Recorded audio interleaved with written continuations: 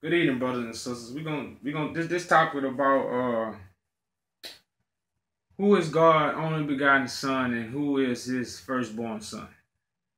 I don't have that much time, so we're gonna dive straight into the scriptures. We're gonna go to Exodus 4:22. This is Moses coming to get us out of Egypt after the long bondage we served, after they was putting the hard boys on us, working long hours, basically what's going on now. But 4:22. Then you shall say to Pharaoh, thus says the Lord, Israel is my son, my firstborn. So I say to you, let my son go, where he may serve me.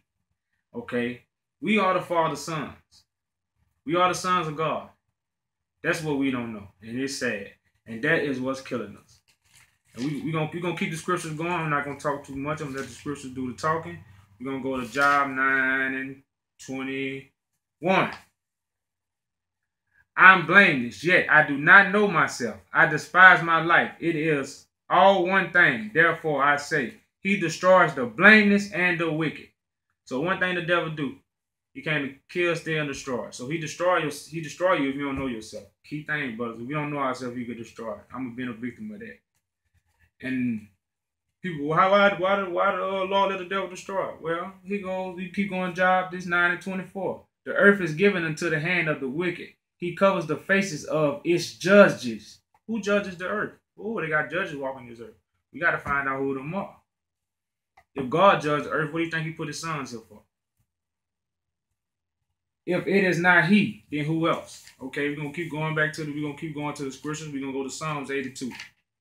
We're gonna go to Psalms 82. They do not know, nor do they understand. They walk about in darkness, and all the foundations of the earth are unstable. Why? Because this is in the hands of the wicked. I said, you are gods, and and all of you are children of the Most High. But you shall die like men and fall like one of the princes. Arise, O God, judge the earth, for you shall inherit all the nations. Yeah, I can't see this light blinding me, y'all. But it says, I said you are gods, and all of you are children of the Most High. Who are children of the Most High? We all know it gotta be Jacob, right? As if you're reading the Bible. We're gonna go to Psalms 147 and 49. I'm trying not to talk, I'm just gonna hit you with some scriptures, plant a seed.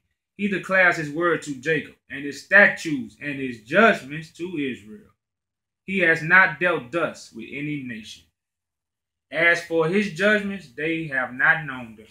Okay, so if you don't know the Father's judgment, which his judgment is pure, true, righteous, and you can't get them. So why did Negroes was on the ones who was killed for reading a book? Think about it, brothers. Think about it. Now, that should help you understand what Jesus, why he called himself the Father is in me and the Father is in you. And it also should help you understand when you turn to Matthew and see his name was Emmanuel, meaning God is with us. God is with who? God is with his kids. But God took his spirit away from us because we didn't obey him. That's one thing we need to understand. We only gods when we obeying our Father. And we obeying our Father, we walking right, our heart is pure, we are humble, we are making righteous decisions. Not nothing of this world, righteous of the Father. Because remember, this world is wicked. So if you follow the world, you're following something wicked. That's what we need to understand. But we're going to go to John and 5, John and 13, 14 and 2, man. That's like blinding. I'm going to go to John 14 and 2. It say, Jesus is the way and the truth. The way and the truth and the life. Okay, well yeah, okay. All right.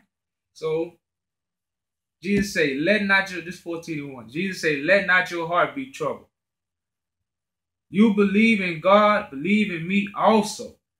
So that means if another brother come to you and he come with you with pure heart, you got to believe in that brother because God lives in him. God lives in all of us once we obey him. So if you got a brother come to you who keeping the commandments, believe him because that's not him talking, that's God talking. Let your heart not be troubled. You believe in God, believe in me also. In my Father's house are many mansions. If it were not so, I would have not told you. I go to prepare a place for you. And if I go and prepare a place for you, I will come again and receive you to myself, that where I am, there you may be also. And where I go, you know. And the way you know. So Jesus was sitting there telling you, you know the way. You got to search for yourself. Okay, I'm going to keep going. And do you not believe that I am in the Father, and the Father is in me? This is 14 and 10. The words that I speak, I do not speak on my own authority, but the Father who dwells in me, the works. Believe me, I am in the Father, and the Father is in me, or else believe me for the sake of the words themselves. Most surely I say to you, he who believes me, the works that I do, he will do also. And greater works than these he will do, because I go to my Father. So Jesus got all this from his Father because he understood. This is my Father. I am a son. I am the Son of God. Me and the Father are one. That is my Father. That's all Jesus was saying through his whole New Testament. We take this New Testament and we run with it. So I go to the other books to clear everything up. And that's another thing we need to go to get into Jesus' real teaching. Because this is a Shakespeare twisted thing. So I'm going to go to the secret book of James. This is what Jesus tells them. He tells it to Peter and James. He said, Jesus said, no, but I shall return to the place from which I came. If you want to come with me, come. They all answered and said, if you order us, we'll come. They waiting on Jesus' order. So Jesus said, he said, I tell you the truth. No one will ever enter heaven's kingdom because I ordered it, but rather because you yourselves are filled. Leave James and Peter to me, that I may fill them. Then he called the two of them and took them aside and commanded the rest to keep doing what they are doing. The Savior said, you have been favored through the Father to receive my sayings. The other disciples also have written my sayings in their books, as if they understood. But be careful. They have done their work without really understanding. They listen like foolish people and have not understood. That's deep.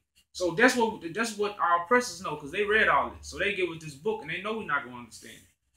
So with that being said, short video, I hope the Father circumcise your heart and your mind to receive something, to open your mind to read something to help you understand the true teachings, because they are hidden.